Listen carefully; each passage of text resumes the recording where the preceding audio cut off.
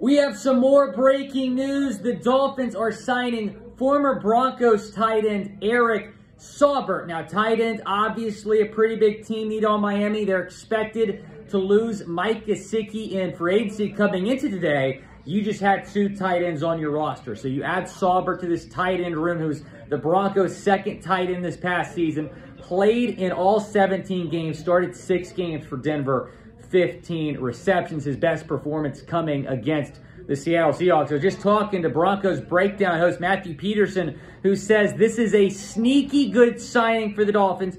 Could be the Dolphins tight end 2 next year. Go down in the comments. Great, the signing of Eric Saubert. The Dolphins needed a tight end. I said earlier today, I think they were going to sign a tight end this week. They have done that, bringing in Eric Saubert, but I would not count them. I would not count it out if they sign another tight end in free agency.